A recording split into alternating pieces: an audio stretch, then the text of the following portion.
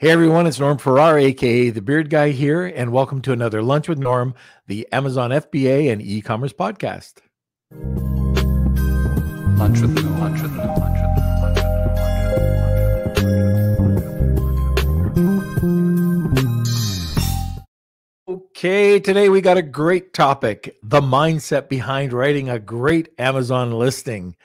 Our guest today has helped thousands of companies scale and profit up to $6 billion in sales. And that's a B, not an M, as a Amazon hypnotic copywriter. When she's not geeking out with a new mindset or workflow or converting financing strategies, she enjoys inventing new recipes, hanging out with her family at her lake. We were just talking about that, going on road trips, any of these from her Washington State home. And of course, I am talking about Diane Boerstler. So she's going to be our guest. She's been on many times before. We're going to be talking about some great stuff. So before we get into it, let's have a word from our sponsor. Thank you, Z.co, for sponsoring this episode of Lunch with Norm. Are you looking to take your e-commerce business from local to global? You can with the help of Z and their brand new app. That's right. You can track live shipments with push notifications, get detailed lead times for each stage of your shipment, and store all compliance and VAT reclaim documents in the palm of your hand, all while listening to Lunch with Norm. Ready to expand your e-com empire and take your Amazon FBA business global? Use the link in the description to learn more about Z's new app that's now available on desktop and mobile. That's Z.co, ZEE.co. All right, where is the Squire? So that's just sticking, isn't it? Yeah, I think so. Squire thing. Yeah. You know what? All right. Okay. Well, welcome Beard Nation. Welcome Simon and AMZ Elite. It's great to see you. I have to say, Diane is one of my favorite guests that we have on. She is captivating, and you can tell she's just passionate about copywriting and helping you with your Amazon listing. So please, if you have any questions, put them over in the comment sections and let us know. Also, if you have any suggestions for future topics for the Lunch with Norm podcast or future guests, let us know in the comment sections. We'd love to hear it out, or you can email me, k@lunchwithnorm.com. And it's great to see Sarah as well, and Abdur, and a Facebook user. Welcome, everyone. Also, we just released a new blog on our website, too. So if you're interested, go check that out. That's on the Lunch with Norm website with Gatita. And they are doing a guest blog on our website with 6 ways to reduce Amazon FBA fees. So check it out. I'll put the link in the comments as well. And yeah, I think we can jump into today's episode. Okay. Well, just before we do, I just want to announce or check out something that is dear to my heart, and that is the Mexico trip that's coming up. So Amy Weiss, Tim Jordan, and myself have put together an event that I think is perfect timing. Everybody's scattering and not knowing what to do in China, or asking a lot of questions about that. We've been talking about, especially Afalabi, talking about where to source in North America, United States, Mexico. We've been looking into South America. I know on our Centurion League calls, we've talked about, Guatemala or Colombia, just different places in South Central America, as well as Mexico. So anyways, we've got this all together. It's happening in April. We've got an actual sourcing trip set up at the World Trade Center in Mexico. And then whoever wants to can fly over to Cancun to Moon Palace with us. And we're putting on an incredible mastermind with all sorts of top speakers there. So I think unless you've added the pricing right now, there's a waiting list. We're going to announce all the pricing. It just depends on a variety of different things right now.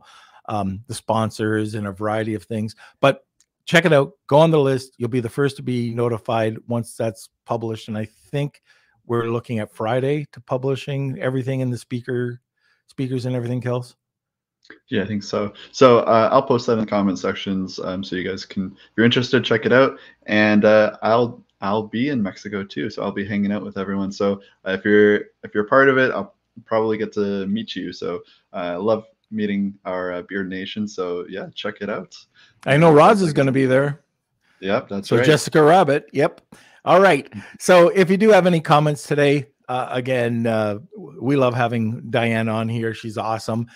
So if you have any topic or questions about copywriting, anything like that, just throw it in the comments section. And now, Kelsey, you can get the heck out of here. So sit back, relax, grab that cup of coffee, and enjoy the episode. Hello, Ms. Diane. Hello, Mr. Norm. How are you? I all those kids screaming in the background. I don't know. Can you hear them? There are 6 right now. One is already gone for the day. Yay! They're having fun out there. I think they're doing, the 2 youngest ones already got through their math this morning because they love to learn. And the middle schoolers are like deciding whether or not they're going to have a good attitude today. So that's kind of how it's going on the other side of that door right now. Did you see? I didn't even know he was doing this, but Kelsey started his own. It's Lunch with Norm, but it's Kelsey's TikTok channel. Have you seen it? I haven't seen that. No. Oh, it's hilarious. Yeah, you got to check it out. It has nothing to do. I'm not on there. It's just him doing TikTok, I guess. But I don't do a good job on TikTok, so I guess he said, "I'll just do it." It's the son of the beard guy, so it's pretty funny. Oh wow! I'm gonna have to yeah. So. What's new with you since we've last talked? I think I got married. Does that count? Yes, that counts. That's a big event. I got married in November. Yeah. Congrats. That was really exciting. Thank you. We got married on Thanksgiving and then took all the kids on a honeymoon to Great Wolf Lodge, which is like this indoor water park. I love Great Wolf Lodge. It's amazing. It's so cool because you can just they have these little wristband thingies. And if you have kids that are old enough, you just kind of drop them off and they just scatter. And then you see them again later at dinner time and they're super exhausted and they have so much fun. Yeah. It is really like for big families. We have 7 kids total. Both of us that live here most of the time. And it's an amazing deal. And it's so much fun. Like I think we pay $1,500 for 2 or 3 nights, but it's everybody, like it gets you like a master suite for adults. And like it includes water park passes, which are like $100 a kid normally anyway. And it's just super fun activities for them all the time. And it's like all ages. So anyhow, I'm not an affiliate of theirs. I'm not here to promote them, but yeah, we had a blast doing that. And I mean, it's just been a whirlwind. Like we went straight from there into, we have 5 birthdays between October and January. And so like we had the birthdays, we had the holidays, we took the kids to Leavenworth, which is like the Bavarian village. And so we've just been running like crazy. I launched my latest training in November, right at the same time as having a wedding, which I don't know why I thought that was a brilliant idea, but it's like, you don't even feel, it's kind of like after you've had 3 kids and you have a 4th one, you don't even notice that it's more, it's crazy. That's what I say. Same thing with now you've got 7 kids training program, so I mean, it's been amazing. The training program's going really well. Started doing a joint venture with a company to solve a lot of the shipping challenges that people are having right now. So working on that, like, it's just been, of course, every time you go back into training, you have to go back and revisit everything else that you've already learned. Like when you go and you create a training, and like I created it was the first new training I've created since 2017. So it's completely updated in 2021, 2022. And it's like, all the things you realize how much you had to learn to get to where you are. And it makes you a lot more confident. And then when you're going to train people, they ask questions you don't even, like you've never even thought of, like, oh, that comes naturally to me. And one of those things that came up was the mindset, like all these mindset practices I have that actually write these listings that make people so much money versus like, listings that just kind of sit there on Amazon or sit there on, obviously like we do websites and sales funnels and all that. Right. So that's something that I was talking to Kelsey about. I'm like, we've covered so many things that I'd love to cover whatever you guys want. But I think that the mindset, the foundation of what you do is so important to sales in general and then writing. Yeah. So I think that's so important. It's a great subject. Before we get into it, because there's a ton to talk about, but we have a giveaway today. You want to talk about that? I do. All right. Yeah. So I'm giving away 2 because I don't like to ever just give away one because, there's always like, I don't know. I like to give away 2. So we're giving away 2 of the Hypnotic Amazon Listing Plus packages. And that is keyword infused, high click-through rate title. You've got it's either 5 or 10, depending on who you are, bullet points, right? Of course, hypnotic bullet points. You've got your description, if you need a description, HTML, or you can do EBC content, A+ content with your image guidance. So I tell you which type of images to use and who to put on them and what kind of seals to use and what kind of hypnotic anchors and semiotic anchors to use and things like that. Sometimes we go into colors if you haven't established your brand yet. So basically how to put together your EBC so that it actually sells more, as opposed to like, oh, look, there's pretty pictures that don't really do much, right? So it includes all of that. Plus, of course, keywords. And we have a new keyword team, which is they blow my mind. Like the other keyword team moved on a few months ago because they just they have their degrees and they weren't really into it anymore. And I ran into these guys who were getting these insane results on PPC. So we now have like a PPC division as well, right? So I ran into these guys, they have these insane results. And I was like, how in the world are you doing this? So we jumped on the phone, because I wasn't originally writing their copy, and now I handle all of that on that side. So we jumped on a couple of calls, and I was like, show me your results. Like, this can't be real, right? Like, how are you getting your ACOS down to this and, your sales up to this in like such a short amount of time? And they're like, oh, it's like this. And look at and they showed me this report, and I was in love. And I was like, oh my God, that's the most comprehensive thing I've ever seen in my entire life for keywords. It's like, here are the 9 steps you take, and here are like all these different columns, and this is how you're going to set it up. And it was just absolutely phenomenal. It went way beyond anything else I'd ever seen. So I hired them. So, so it includes keywords too. And I want to show you guys some of these keyword reports are they're insane. So that's like the kind of the icing on the cake. So that way you have everything you need to launch, not because a lot of times if you get a listing, they I have to figure out keywords and I have to go, figure it's going to take me, 6 months to fine tune my advertising. But with these guys, we don't have to. So I'm really excited about that too, obviously. What's the value of that? The current value of that package is, I think right now it's on sale for $9.97. So I'd have to go double check what I'm doing right now. It's been like a big focus on training this week. We had our youngest just got out of surgery on Monday, so emergency surgery. So my brain's a little scattered, but he's good. Nothing, no pressure, no stress. No stress. That's just life. You keep sailing, smile and sail. Exactly. Yep. So if you are interested, I believe you said that there was 2, right? Yeah. I like to give away 2. Okay. So there's 2 packages of what you just heard. I think it's incredible. Both worth $1,000 each. If you like to get in on this, we're going to, all you have to do is hashtag Wheel of Kelsey. If you want to enter twice, tag 2 people. Now we can get into all of this good stuff. So we're going to be talking about mindset, and why don't we just dive right into it? So what type of mindset should a Amazon seller have for a successful listing? There's a couple things that I've been working in my training with people, right? So the biggest one, and some of this might sound woo-woo and some people might not, subscribe to this, and I totally understand, but I am this is how I got my success. It's how I achieved my success. And this is how I've helped other sellers achieve their success, right? The biggest thing is gratitude ahead. Okay.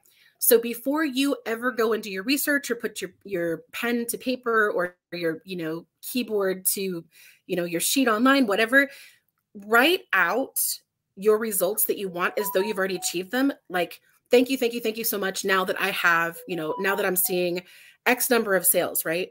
And it, thank you so much. Now that my ACOS is, or they call some tacos, there's all these different terms out there right now, that my ad spend is, only this percentage. Thank you.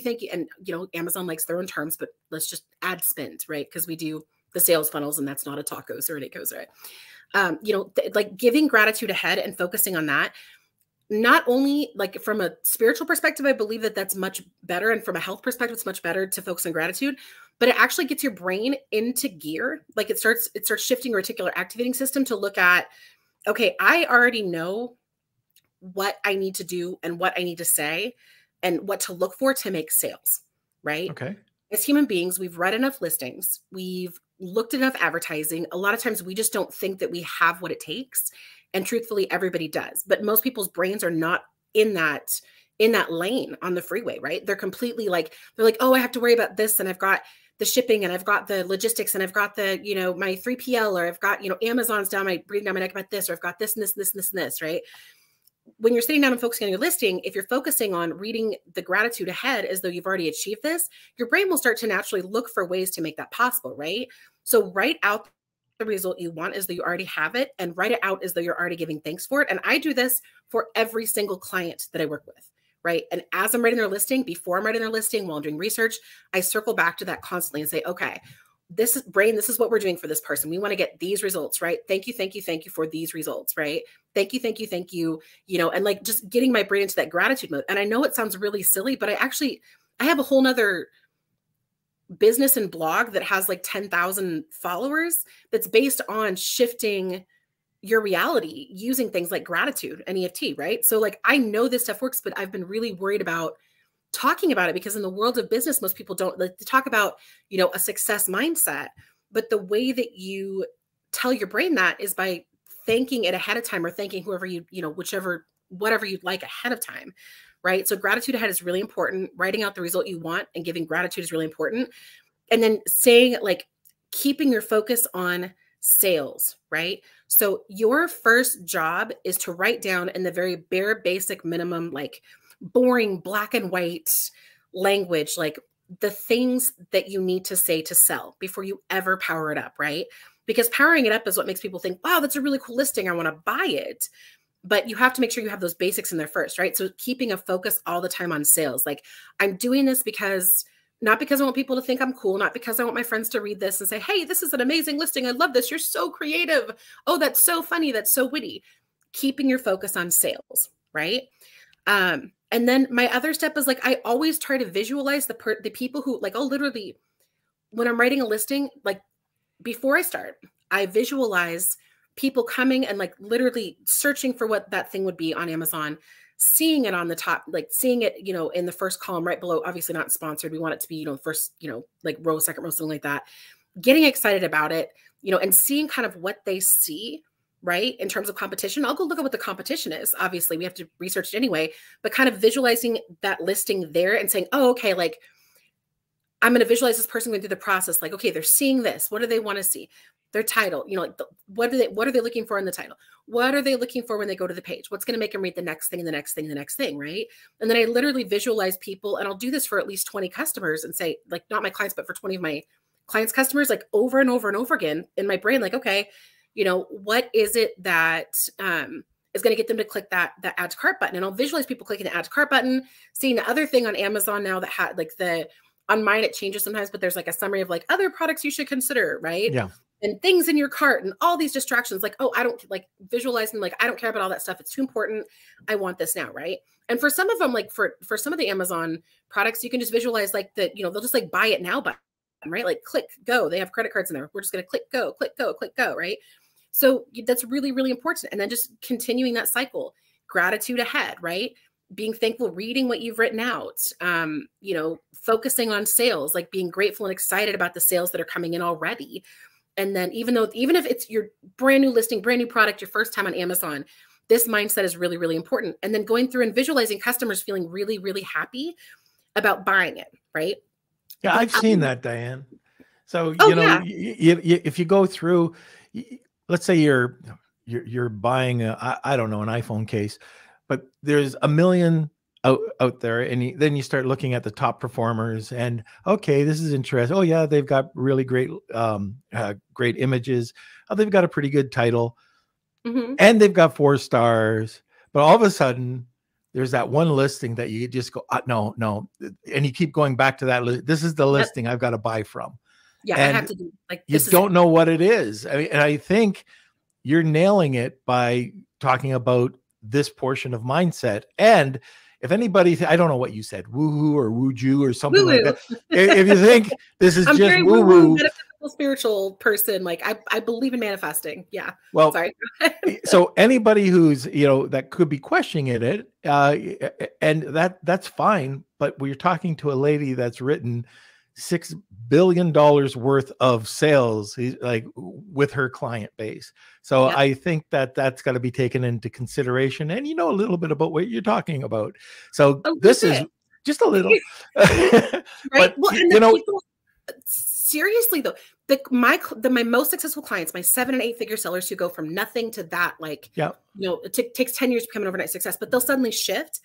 I'll ask them like, hey, what happened? This is amazing. Suddenly you're sourcing 10 products a month. And, you know, I know, because I'm writing 10 listings a month for them, you know, versus like we were doing one every 3 months. And they're like, oh, I did this thing and I got this coach and I reprogrammed my mindset. And I'm like, over and over and over again, I'm hearing this. And they're still hiring the same copywriter. They're using the same advertising methods. They're on the same platform. They're selling the same type of product. They have the same brand, but all of a sudden their sales are through the roof. So if people are looking for that missing piece and they already have all the other great players in place, this is totally worth trying, you know, and you can do it. I do this in every area of my life. Like I give gratitude ahead for everything. It's not just, you know, sales for clients. It's like, you know, if I want something else really cool to shift in my world, you know, like I suddenly decided this last summer that I didn't want to, you know, be dating forever. And I was going to meet the love of my life. And suddenly, like, I think that was August 23rd. No, that was July 23rd. And on July 27th, I was on this dating site randomly and I met this guy. And I was like, you're really cool, but you live 7 hours from me and this is not going to work. And he was like, I'll drive over every weekend and spend every weekend with you and date you. And for as long as it takes. And he did. And we, well, that's because you were using hypnotic anchors. I wasn't. In your... I purposely did not. I was like, I want you to love me for me, not because I can talk you into it. You know what I mean? It was really standoffish, you know? And I was like, I have 5 kids. And he was like, I'm one of 6. And, you know, like I wanted a big family. And I was like, okay, I think you're and this, like, so of course I thought the guy was nuts. He's on the other side of the door. I'm sure you can hear me talking about this. Love him to pieces, but I thought he was nuts. But any area, money. I do this ahead for like when I want business. I do give gratitude ahead for business growth. Yeah. I give gratitude ahead. I mean, it's something that I've learned really works well for me, you know? So anyhow, and the other reason for this, just one more thing. The other reason for doing this is a lot of people think that sales is a dirty word, right? We've been programmed to believe that selling is, some people have been programmed to believe that selling is a bad thing. We shouldn't sell people, right? We shouldn't like that feels yucky. Right. But when you start shifting into this, like sales feels good and I'm really helping people and I can see that people are excited that I put in all this effort to write this and to source this product and to get it here because this is really helping people. And even if it's just like a wine rack, you're like, this makes them feel better about having guests over, you know, this makes them feel more sophisticated, confident. You know, if it's a supplement, I write so many supplements. It's like, swear to God, I live 80% in the health, that high compliance health field, right? Like this helps people. And if you can start training your brain to see like selling is not a bad thing, these people really need this, then you will naturally start feeling more comfortable with selling and more of what you need to flow out onto that paper will flow out on that paper and you won't be second guessing everything you write, you know? I had, it was on Monday, we had Greg Reed on and he was just an incredible individual. Anyways, very entrepreneurial, just what a guy. It was a at least my opinion, I might be biased, but it was a great podcast. One of the people that we both know is a guy named Mark Anthony Bates, and he's another just great coaching guy. And you know Mark Anthony? I know, yeah. Yeah, so Mark Anthony's got this. I know who Mark Anthony is, yeah. Oh, so he's got this coaching method called CPC. You nailed it. You were talking about, well, I've got this, you know, listing, it's not working. You know, every listing I put up, I'm using the same writers. This is what Mark Anthony Bates calls CPC. And that is clue. Your clue constantly is that you're not getting anywhere. Pattern is that you're not getting anywhere. And choice is to use the same bad copywriter to get you the same pattern. So when you see that something's going that way, it's time that you have to change it up. So if you see that there's success over here, it might cost you a bit more, but the clue is successful listings or what your competitors are doing that's successful, you know, to knock that off or do better.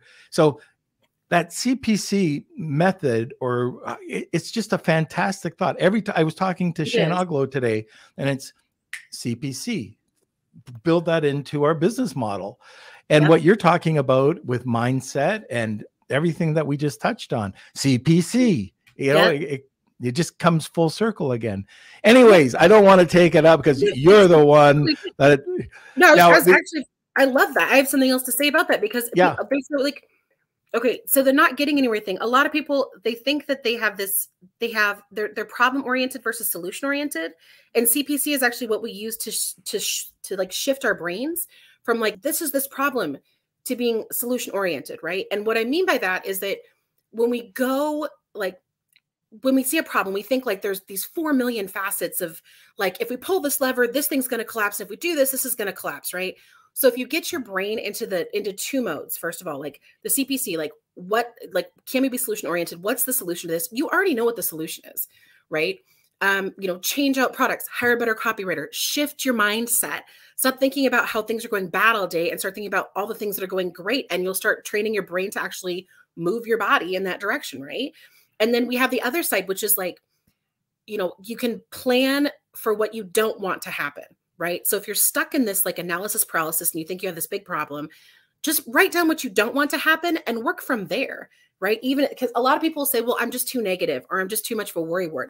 Great. Let's leverage that. If you are a negative worrywart kind of person, you are really great at finding like what you don't want to happen and focusing on that. And the way you train your brain to start looking at the positive is like write down what you don't want and then say, okay, we're going to plan based on this. How do we make sure this never happens?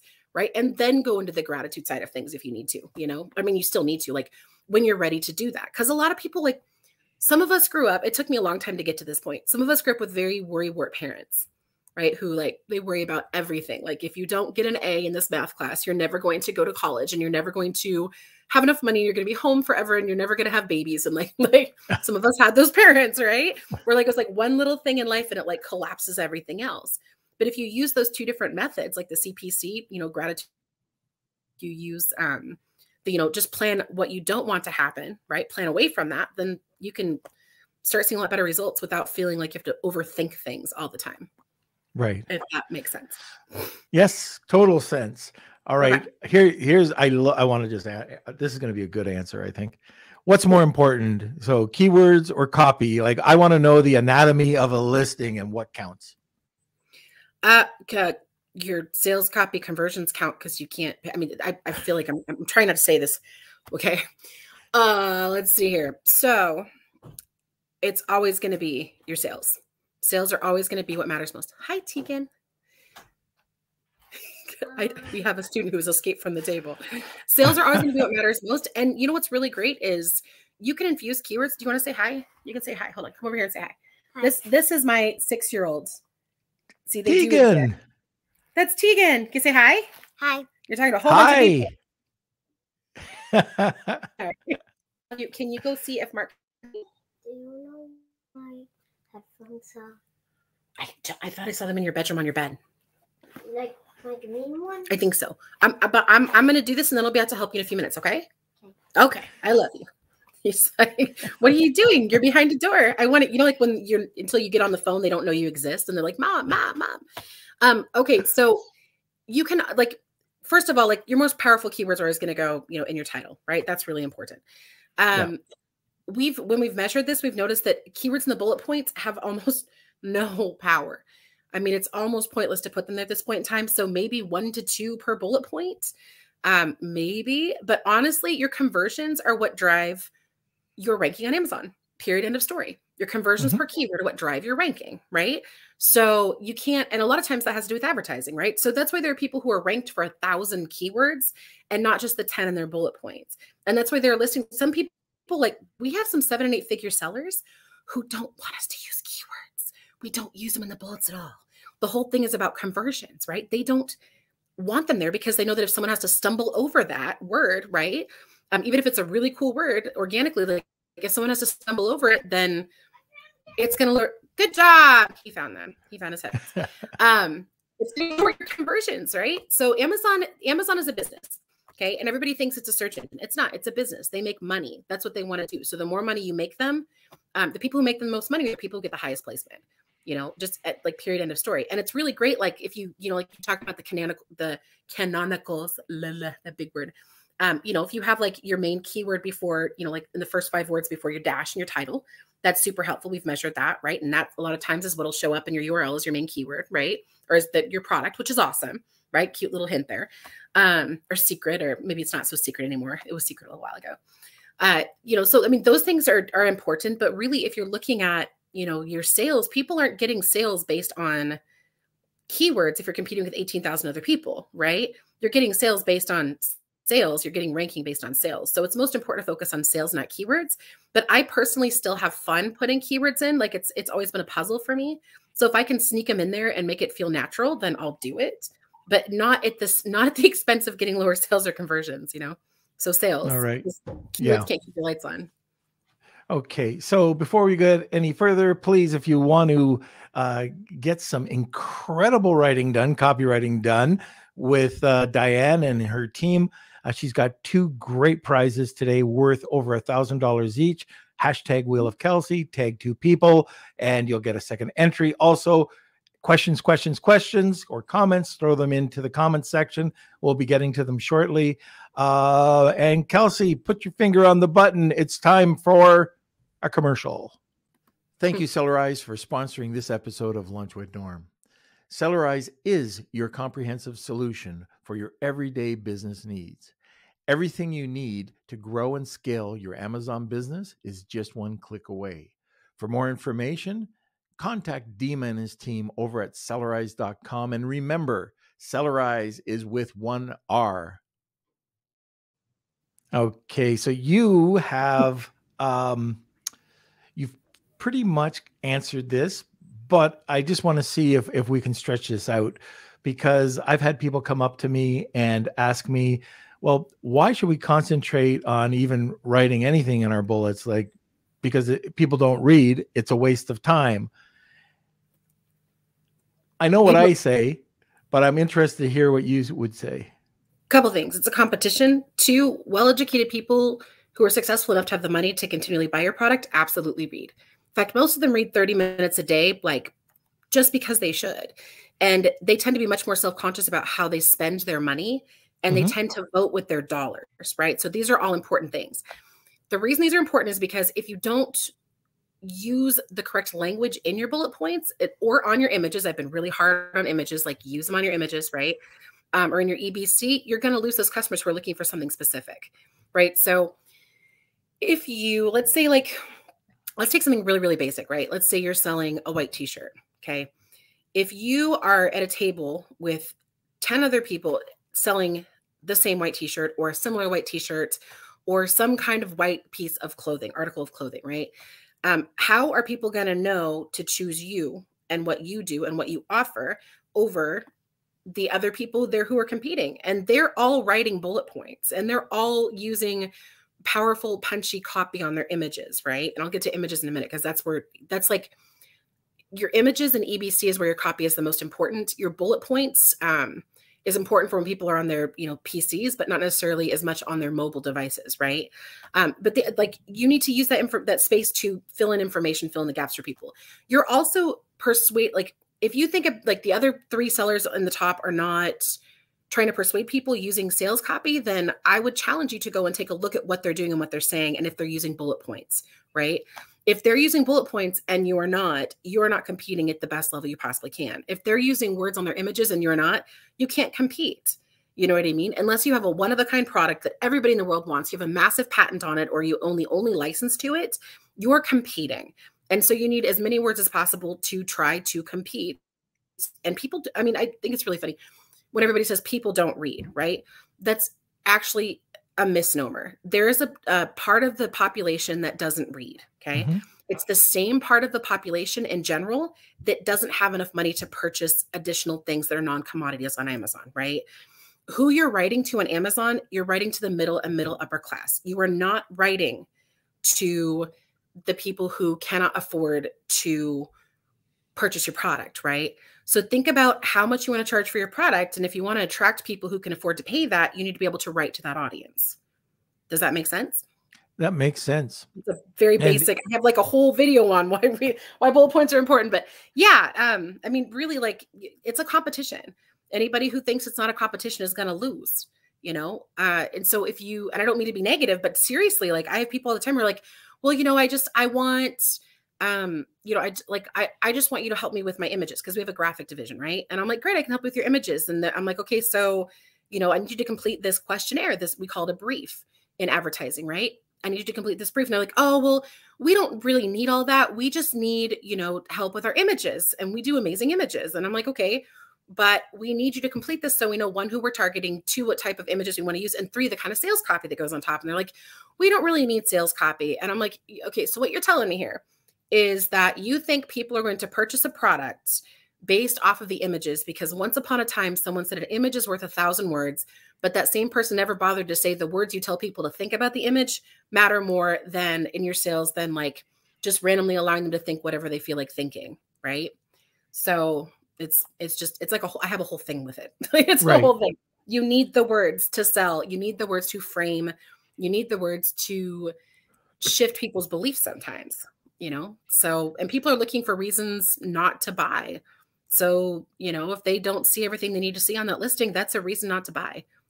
Exactly. And one of the things I think you've mentioned before, well, I know you've mentioned before, is that this is images with some copy that reflect the bullet, solidify and validate. If you've got a book on your listing, that's not what if you've got a book on your images, that's not what the image is for. But if you're taking that key, the bullet point, and just, hey, if your benefit is here, show it here. If you've got a feature image, then here's your features. And you don't need to write a book, but you validate just by showing, hey, it does this, it does this, it does this, it has this, it has this, it has this, or it could be ingredients or anything like that. But yeah, I like the approach. And actually, you really drilled it home. I don't know if it was the last interview we did or the one before that, but when we were talking about images, it was a very good podcast. Okay, so another thing, let's talk about, there's a lot of people, I don't believe in selling Me Too products.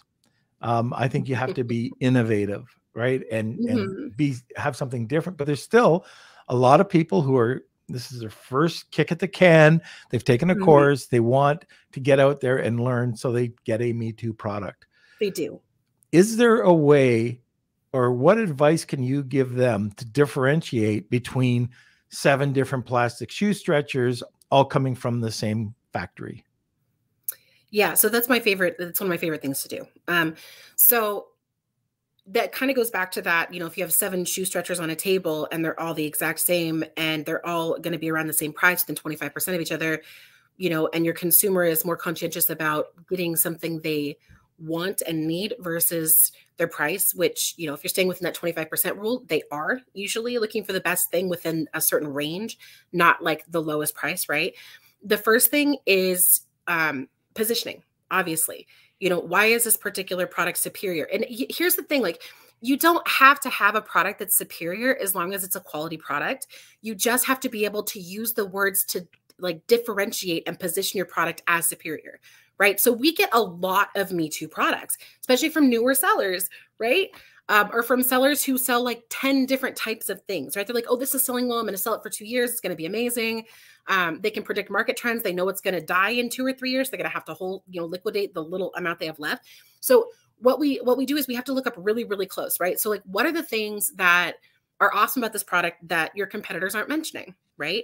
What are the, scroll in, not scroll and zoom into the images and see, I'll notice this is more curved. And so that means it won't snag the inside of your shoe. It could be the exact same product, but if nobody else mentions it and you use a hypnotic anchor or something along those lines to position your product as superior using that particular feature and the benefit it provides, your product is now superior. It's no longer a Me Too product, right?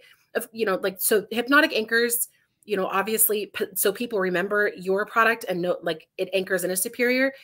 Positioning is really important, right? Looking for anything that is in any of your competitors' questions that they've answered that has not been mentioned is really important. Looking through the reviews is really important. Talking to, and you can always go back and actually differentiate. A lot of people think what can I package this with? But and that's okay. What can I, pair this with, right? And that's okay too. But really, like if you're someone like me and you can take the same exact green tie wire or the plant tie wire or the same exact weed whacker string as everybody else is selling and take that and make it sell, $100,000 a month more than everybody else's product. It's not about the product that you got. It's about how you're selling it. Right. And if you look on Amazon, you see Me Too products all the time and people just package them differently. Changing the color is also a Me Too product. Taking something that's already from the same factory and selling it with something else, still a Me Too product, right? You have to be able to justify the value of why you're charging more money. And a lot of times those things kind of bomb out until you stop and think like, it's not necessarily what makes this product superior, because you would have to have changed something. It's how can I make it sound and appear superior, right? Things like incredible images, like multi-layer stacked images, images that are more technical, that have, that are like pointing out the features and the benefits, as opposed to like, here's an angle of the shoehorn. Here's another angle of the shoehorn. Here's another angle of the shoehorn. Do not use multiple angles of your shoehorn. I will cry. You will find me crying. We will both cry. We'll both cry. On that note, so so we've run some tests videos, and we know that 360 videos, right? People want to see it from all angles, but they want to see it move from all angles, right? Not everybody can afford to go get a 3D renderer for $10,000, $15,000, $20,000 to create that 360, right? So what you can do is you can have somebody like video it, like literally turning 360. There are little things you can get that you stick on top of it and it'll turn at 360. Yep. Start it off like that. It's actually a hook that pulls people in, and then roll into a lifestyle video, which we know definitely increases conversions, and stick it in the 7th position of your carousel, right? Your image carousel. And then like that shoots conversions through the roof. And of course you use sales copy to frame it. You're not just showing like, unless it's like a diamond ring or something. If it's a fashion thing, and you can literally just, I almost never touch fashion products anymore, right? Because it's all about like, oh, that's my identity. I want to look like that, right? Like they're seeing an image, they're seeing it from 360. They know what they want to look like. They already know what they want to buy. You're not really competing a lot on features unless it's like super soft, or, it lasts forever and they want it to last forever, or it's made by the same company that makes Nike, or, something like that. Those are good positioning, but otherwise you're selling a fashion product, right? So the 360 is important. But with other products, make sure you're listing features and benefits in your videos. Show them being used in real life and lifestyle videos. There are people who, and maybe make that your second step after you're already getting sales, because it's pretty expensive and it's a boost. It's not like the end all be all. You can't just create a video and then sell your product with just the video, right? In the main image. We've actually tested this. And like you'll still get sales, but it doesn't have nearly as much of a boost as if you have successful copy and excellent images that have the successful copy on it. And then you add the video in addition, right? It's like the extra layer of icing on the cake. It's not the end all be all of selling your product. So I don't mean to oversell it, but it's a great way to get higher conversions. Perfect. So last question before we get into the listeners' questions. Mm-hmm. When you go back to mindset, what are the mistakes that you're seeing people have or do with their product listing? Oh, there's a couple when it comes to mindset. One is, giving up hope too fast, right? So sometimes it takes a little while on Amazon to gain momentum, especially if you're starting with a small ad budget and competing with people who have a large ad budget. Right? I mean, that's just, it's kind of a common sense thing. I hate the word common sense, but it is kind of a common sense thing. If somebody else is able to spend $500 a day to market and you're only able to spend 50, don't expect yourself to have the same number of sales that they have right off the bat. Like, give yourself some grace, right? Realize that you're not going to be perfect coming right out of the gate. Don't quit. Like, take a break. Like, if you're stressing out about your sales, like, take a 2-day break. Stop obsessively refreshing. I've seen people do this, like refresh. I'm like, Amazon's only updating that every 24 hours or so, honey. Like, chill, like just keep a positive attitude about it for as long as you possibly can, and look for what the actual real problems are, right? So there's all these crazy success stories out there, and we see them all over Facebook and Instagram, and it's like, I launched a product and made $80,000 million kajillion dollars in 2 minutes. And it's like, okay, great. But you have 16 years of marketing experience that these other sellers don't have. And you have a sales funnel going to that product, and you gave away half of them as promos. And like, they're doing all these things that people don't see. And they think it's just about launching a product on Amazon.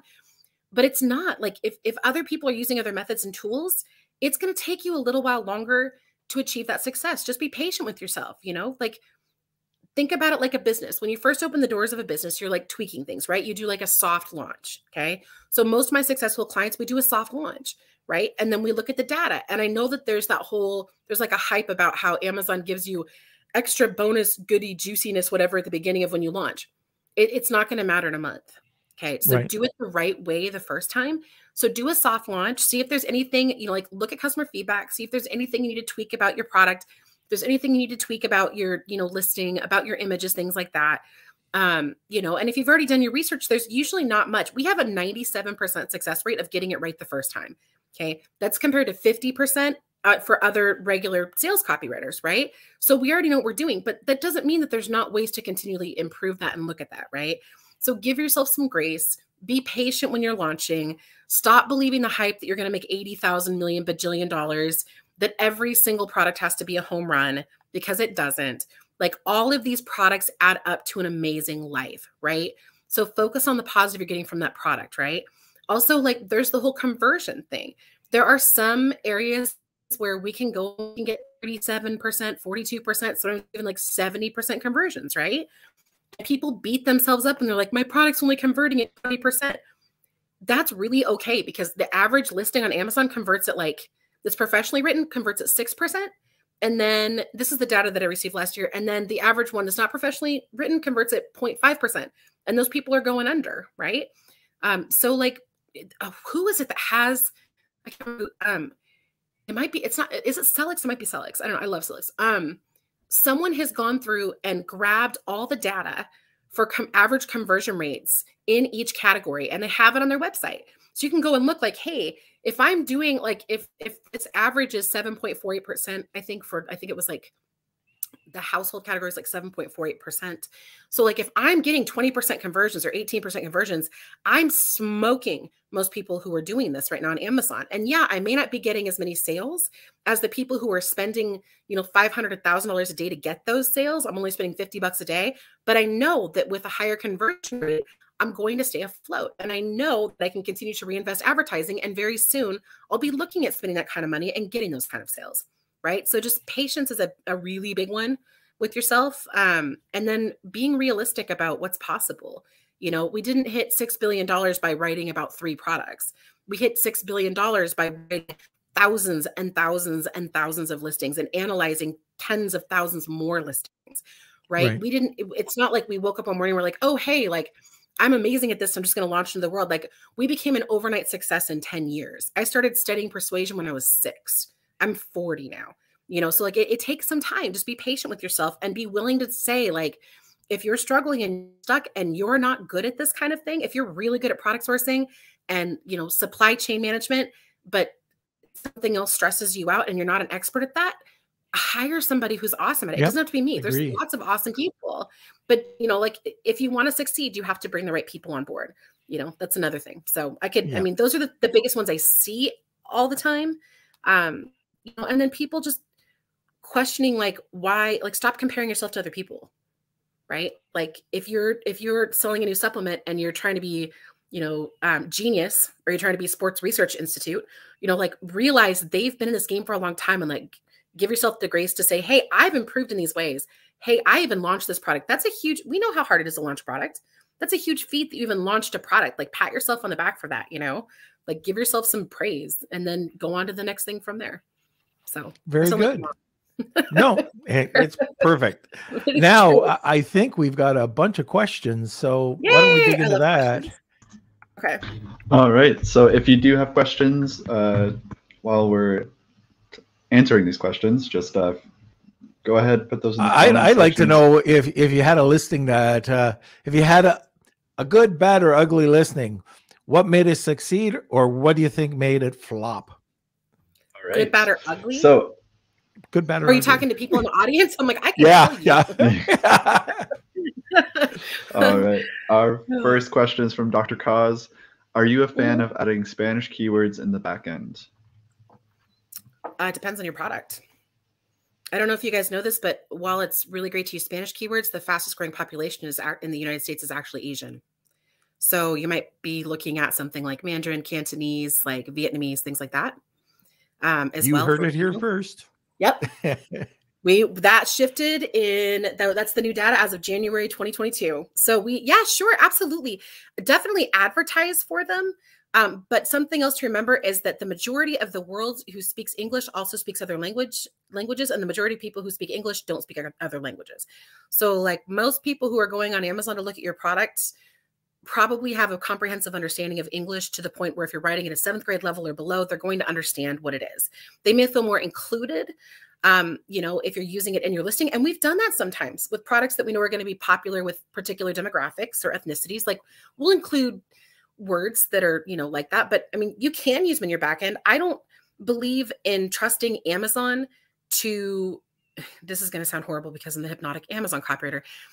I don't believe in trusting Amazon to give me something, based on back-end keywords that they're not going to give to the other 17,999 people competing for those spots on page 1, right? So I'm not super concerned about using back-end keywords most of the time, although we do provide them. We need to focus on what we can control, right? We can't control what Amazon indexes us for. We can't control, like based on back-end keywords. We can't control what they rank us for based on anything but advertising, right? So advertise, get conversions, focus on that. That's what's in your control. Back-end keywords, it's fun to add them. It's like putting a cherry on top of a cake. But, there's not a huge market difference, right? Focus on the things that really move the needle. Advertising, all right, conversions. Perfect. Okay, great. All right, next one. This is more common. I thought this was funny, but from Jessica Rabbit. Based on years of personal experience, I'm convinced that an invisible magnetic field immediately is created between a child oblivious to your presence who must now see you when you're on the phone. There is. Oh my God. I've been outside the door like 9 times. I swear, like there's junk food in the kitchen right now. And they're like out, I can hear them. And the littlest one is super cute. He's 1 and he's running around and he's amazing. He's just so delicious and like he's squishable. I love him so much. So I don't mind, like I'm used to him, but then like you can hear other ones kind of walking past, like, what is she doing in there? She's got some kind of secret lair and she's taking over the world and I'm not getting to play along, Yeah, Jessica, that is correct. There's a magnetic field. So Jessica also has a question. What's your starting point in progression when you write a listing? The product or the targeted customer, and how do they intersect and influence each other? How do you deal with competition's listing? Yeah. Okay, what's your starting point in progression when you write a listing? My starting point is always with mindset, right? So I will go and I'll look through their questionnaire, right? So the people who work with me always complete this questionnaire, okay? And I'll go and I'll look through that, and that gives me lots of different like nudges and feelings, right? Always I get excited about the product, all that fun stuff. I move on to doing the gratitude thing I was just talking about. Like, thank you so much for, thank you so much, brain, for guiding me, or universe. I say universe, most time. So thank you so much, universe, for like guiding me in like feeling and understanding and seeing the right things I need to write in this listing. Thank you so much for making this such a success. Thank you so much. So I go to that, right? And then I go back to the questionnaire and I'll take down, I'll look through it, see if I need to ask additional questions. Okay. And then I will go and like take notes. And as I'm taking notes, these ideas start sparking for hypnotic anchors, right? And I'll start saying, okay, well, before I even look at competitor stuff, I see what the product is about, right? And then I'll go through the competitors' things and I go through the reviews and the questions to see if we've missed anything, right? And then I'll go back and circle back and ask those questions, because sometimes, like if it's a new product, I don't know what features it should have because I've never purchased one, or, and we work on new products every day, or because I've never created one, I've never sold one on Amazon, right? So we circle back with questions that way. And then we go on to competitor data, and it all starts kind of formulating, like in my mind, and other people, I tell them to, like, I teach my students to use like, X's, right? They have Excel spreadsheets and they're like, I saw this thing mentioned by people who purchased the product like this many times, right? I saw this problem mentioned by people who want to solve this problem this many times, right? So we use an analytical approach and data before we ever get to the creative side, okay? So we go through and we do that. And then I'm making sure I'm on topic with them, the product customer, how do they intersection? Okay, that helps us we don't determine our target customer until after we've done all of our competitive research, right? We don't determine our target customer or our positioning until after we've done all of that. We can't actually know how how overpopulated the market is, or how, you know, what do we say? Like market confluence. We won't know that until we go through and we look at everything, right? So, because one product can solve a lot of problems for a lot of different people. Okay. So then we go and we look at positioning. Most clients, like when they come to me, I'll say, okay, who's your target customer? They're say, people 18 to 65 who are making between $10,000 and $200,000 a year, high school or college educated, may or may not have kids, may or may not have dogs, may or may, unless it's a dog listing, like a bad thing. So like people don't really know who their target market is when they come to us, right? That's one of the things I love is like people bring us like a blank, it's like a blank slate. They bring us a product, right? And they don't really have like an idea of exactly how to use the words or who to sell it to yet, right? And we have some brands we worked with for 10 years who now have a brand, and we know how to stay within those brand guidelines, right? But we still then have to look at positioning. What are we talking about to make it superior, right? So then that's why you do that research. And then you kind of get a feel for who to sell to, right? If you understand the different customer awareness levels, like 1 through 5, we've talked about that. That's like a whole hour conversation in itself. Like you're able to start seeing like, okay, well, we're not the top brand. We, you know, these are the people we need to target who already know this is the solution type they want. These are the people we need to target who haven't chosen a solution type. This is what we have to say about the product for that. So we kind of go into that, and then let me make sure. Let's see here, and then you know, like how to deal with the competition's listings. Like we make our products sound better than the competition's, or if it's not, if there's something they have that we just don't, right? We admit it. We say, you know, like this may not, and it actually builds trust immensely with people. I don't know if you guys have ever heard of that, like admitting that this is not as great in one area, right? Actually builds trust with your customers, with your consumers. So if you say like, you know, this baby blanket may not be, you know, the largest baby blanket, but it's, you know, like it's the softest and it's the longest lasting, and they'll have it when to pass on to their grandbabies and share with their, you know, like to use in their baby photos when they have kids, right? So we're talking about things like durability and softness versus like the other guy who is selling a bunch because his blanket is able to be used through the toddler years. Right. But this is something you can pack up and you can, you know, go, and it's like nostalgia, right? So you openly admit like, hey, you know, this isn't as big. And you can also kind of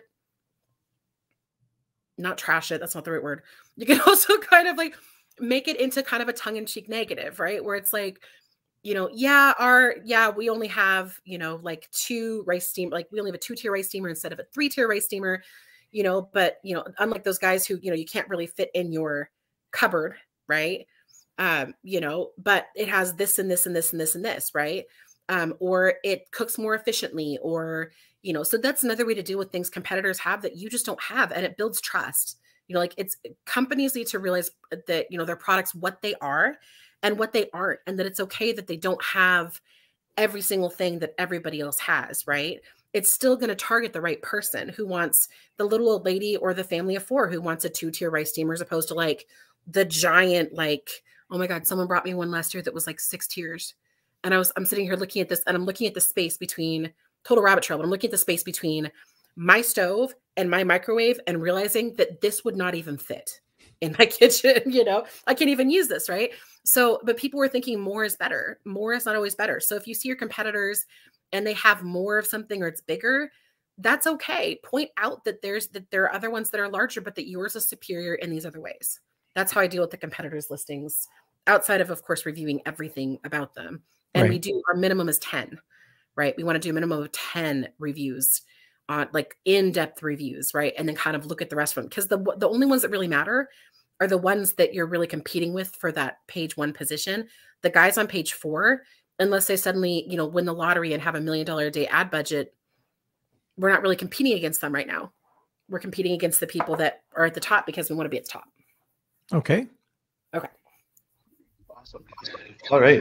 So I know we were mentioning the buyer avatar. So we had a question from Yanni. What tools are you using to specify your buyer avatar? I research. come from the old school method of college. Okay.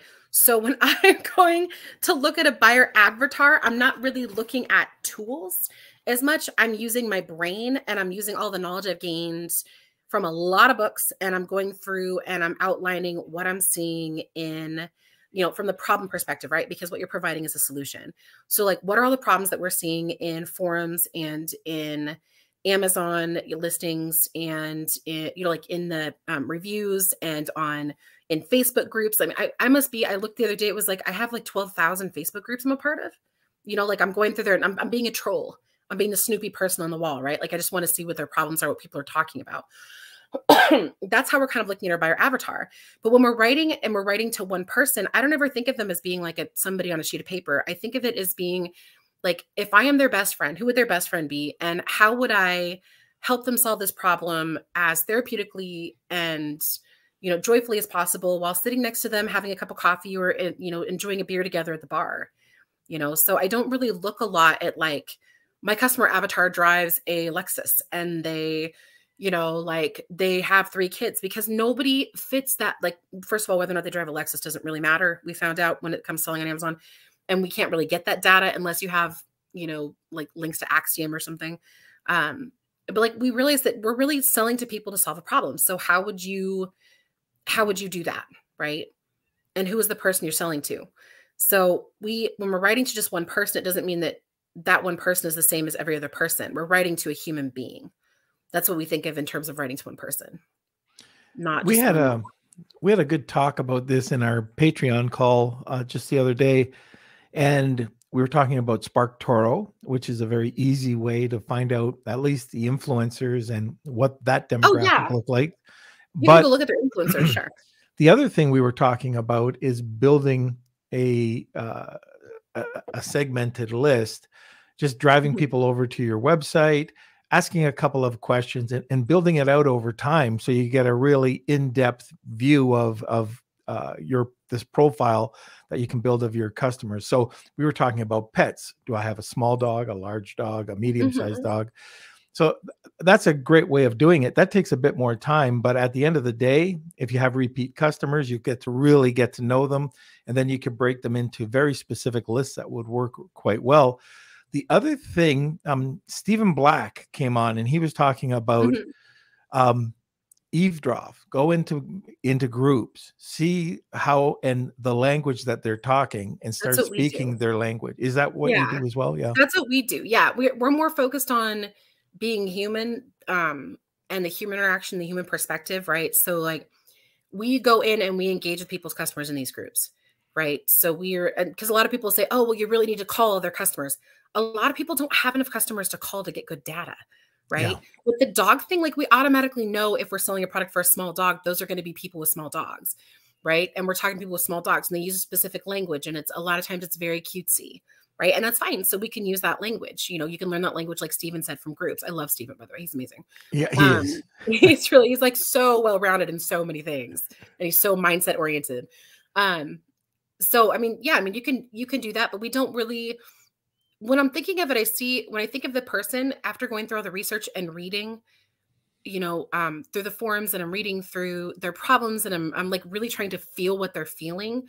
I don't write down things like blonde hair, blue eyes, 5'8" tall, size 3, drives a Lexus, like the psychographics and demographics, right? I literally see somebody sitting next to me that I'm talking to at a bar. Right? Like someone, like you've met your friend for a midday drink because they're just having a heck of a time and you don't know what's wrong, and they tell you what the problem is. And then you say, oh, I found this amazing, here's what I've been using. I had that same problem. I found this amazing product, right? So we're thinking about them. Like, I feel like a lot of marketing the reason a lot of marketing fails, or even not even fails, it's just mediocre, is because we become so focused on the demographics and psychographics of people. Right? When we used to sell to people before demographics and psychographics were even a thing, we were selling to people because we wanted to solve their problem.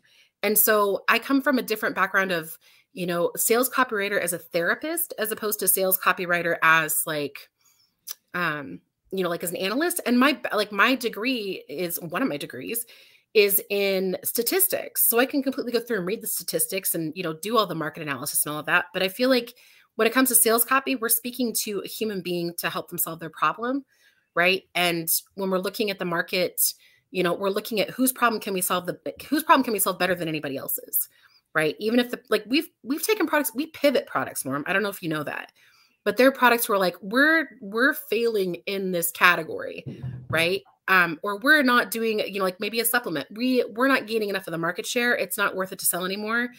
Help us figure this out. And we'll pivot it to solve a different set of problems. You don't even have to change the bottle.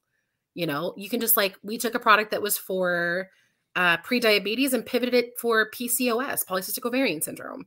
We've taken products that are out of compliance because of what they want to, the problem they want to solve, and pivoted those so that they're selling a problem they can legally solve and talk about on Amazon. So, it's kind of a very, I want to say organic process. That's not the right thing. It's kind of a very fluid process, right? And we know we're getting it right. We know what we do works because of our success rate, and we still go to all the podcasts and the webinars and everything else. I still go and do the updated marketing training, and, we know how to do all of that, but we feel like it's thinking about every product as being a problem solver, like a best friend that has a heart that really gains us that gains our clients market share, not necessarily knowing having every marketing certification that's ever existed, if that makes sense. Right. Okay. So let's have 2 more questions and then we'll have to cut it off. Okay. Okay. All right. I know you can go for another hour or 2. I can keep going, but everybody else has a life. So, All right. From Dr. Cause, what are a few underrated features in Seller Central not used by sellers that would help with sales? Are there any underrated features that you're aware of? That help with sales. One of the things I really like is using meta tags under images for EBC. A lot of people don't realize you can do that. It's so the individuals who are sight impaired, I'm not sure what the technical term is now, but people who use specific software that reads what is in the listing to them, that's what it's actually there for, so they know what's in the image because they can't necessarily see it well or at all. But what that does is Google really likes those meta tags, and so a lot of times that'll help you get ranked higher up on Google for search terms, not necessarily on Amazon. I don't know if they've started indexing those yet. So that's one that we like to use. Using your carousel correctly. So, having your first 7 images, your first 6 images and then a video, right? I think a lot of people have missed out on that because I think it's between 48 to 52% of sales come in from mobile. And that's the first thing and the only thing people see a lot of times before they buy. We're finding a lot of people aren't even going through and spending enough time to read through, if we're hypnotic enough with our images and with what we're putting on them, people don't necessarily need to read the rest. They're just like, oh yeah, this is what I want. Oh, the price registers my brain as being awesome. Oh, I already saw the other comparison. This is what I want to do. I don't want to waste my time. I'm just going to buy it. Right. So those are a couple of them. In terms of the advertising side of Seller Central, I don't run our PPC division. I have somebody else who runs it, and they're amazing and they're experts at that. And every time they come and talk to me, I'm like, I'm so glad you know all of this. So they might be a good one for me. If you have questions about how to do that, for me to ask them, because I can't be the master of all things, and these guys are amazing. So yeah, those are some underutilized features, just words on images and, one of the areas that I think copywriting would be fantastic with is the new managed product documents, which you're allowed to update brochures, troubleshooting, user guides, direction, everything, certification. But if you can apply really well-written copy there as well, you've got the upper hand. We used to be able to, it was kind of gray hat, but send out PDFs. You used to be able to do it. Then it became gray hat. Then it was no, but now they're allowing us to do that. And if you've got a listing, apples to apples, has no information, and then you've got a listing that has all this information, that's definitely something. They also have, and this brand story. What's that? Brand story, the new brand story. And that's also on, that's an option now on A+. You can choose to do brand story, which is great. But there's a couple of tools out there. I forget you guys will know what it is. Under inventory, it's listing optimization, I think it's called, or manage listing optimization. That's great. Under growth opportunities, it's going to tell you on your listing, if you do this, click here and you will get an extra $1,000 in sales. It's really simple. And even in your product health, if you go up there and check that, you'll see what Amazon sees as a problem with your listing, and it'll give you a suggestion. So there's a few really cool things that you can explore right now. Just check out inventory. So there's a bunch of new buttons there. Check out your performance health. Check out under the growth tab, growth opportunities, and you'll see a few more items that could help improve your listing sales. Okay. You still want to do one more? Yeah, we can do one more. Let's. Okay, I'll try to keep it short. Okay. And just a reminder, with the questions that we haven't answered, you can go ahead and post them in the Facebook group too. We've got a great group of people and experts over there. I'm sure someone can help you out. And even just getting the community's opinion on these questions, I think, is always a good way to go about answering these questions. All right, from Simon, what are the steps for going from problem-focused to solution-oriented? Oh, that's a great one. Have you ever, there's this book called Flip the Switch, right? I recommend everybody read it. It's a great mindset book. So what I do is I go through a flip the switch process.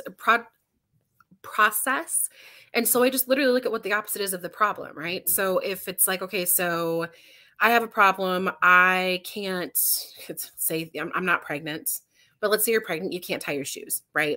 So what are all the solutions to looking at that? Okay, so we know that, like you can ask somebody else to help you tie your shoes. You can get shoes that don't need to be tied. You can slip on. You can get some kind of object to help you tie your shoes, like some kind of, like hook or something. Some people use those.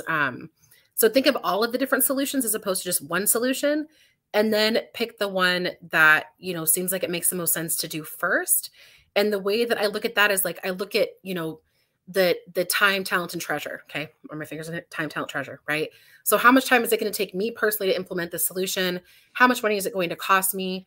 And do I have the skills, capabilities, necessary to actually execute this as a solution?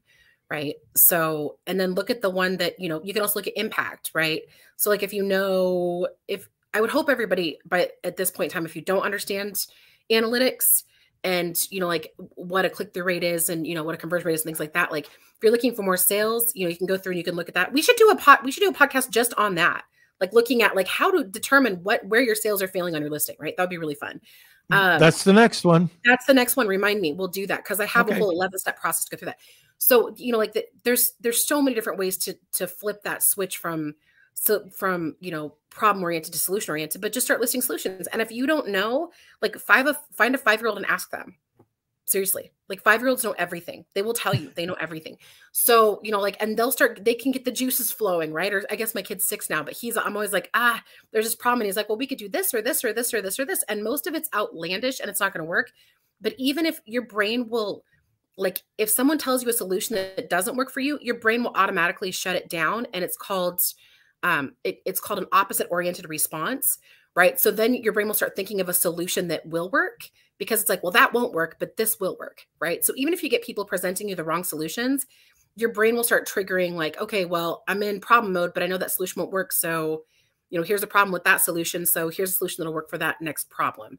I feel like I need to write that out or like create a visual for that or something. But yeah, I mean, for me, it's just become a natural habit. Right. I think it took a while to become a natural habit of being solution oriented. So okay. Well, okay. I think we've covered it for the day. It's been a good one. What, an hour and 15 minutes going into the Wheel of Kelsey. Okay. I think we got a couple of people that entered today.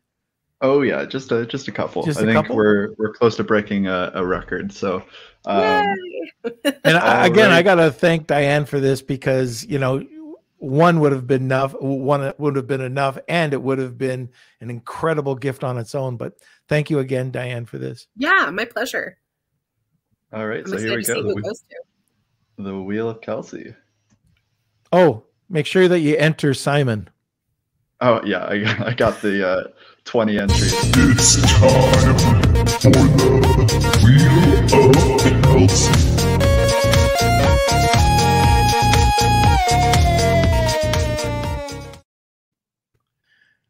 Okay.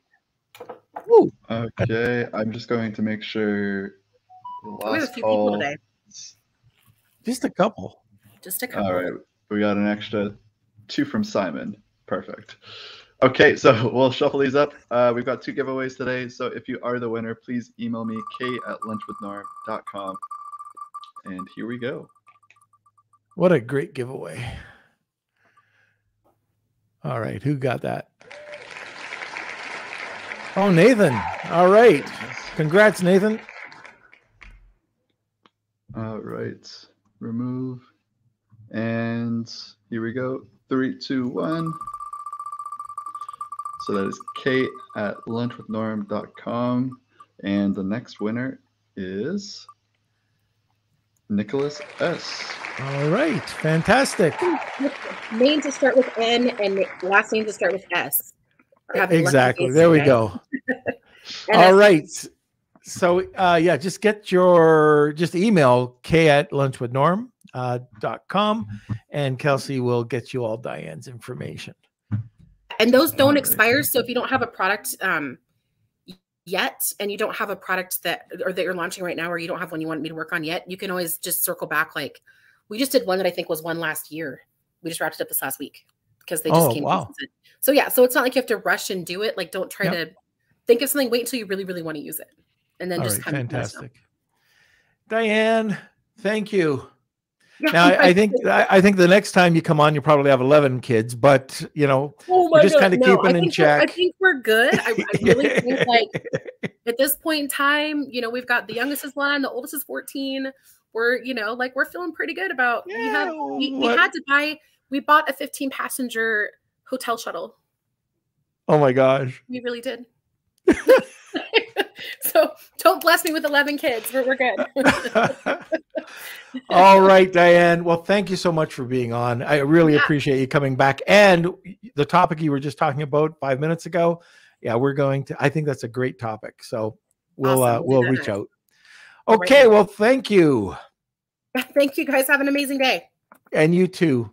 All right, everybody. So I hope you enjoyed today's show. I know you enjoyed today's show. On Friday, we're going to have Brian Johnson on. He hasn't been on for a bit, and we're going to be talking about hook split testing and increasing your conversion rate. So that's going to tie in really nicely with some of the things that Diane was talking about today.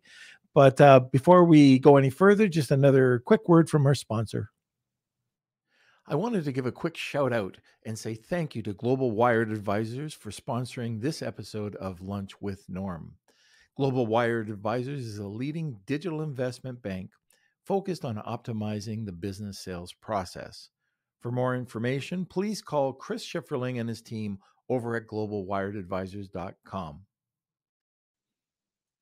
All right, now we're back. Kelsey. All right. Yeah, so thank you everyone for watching. We got fantastic response from everyone. Everyone loves Diane. And we can't wait to have her back. So that's great to see. Come back on Friday. We'll be going live 12 p.m. Eastern time. And next week, I just want to give a little shout out to Tony S. Tony Cigar. He is giving away pillows all next week as a special thank you. Oh, so, fantastic. I didn't know about that. Thanks, Tony. Wet your whistle a little bit. So yeah, we've got a great list. We've also got Stephen Pope coming up next week. So yeah, it's going to be great.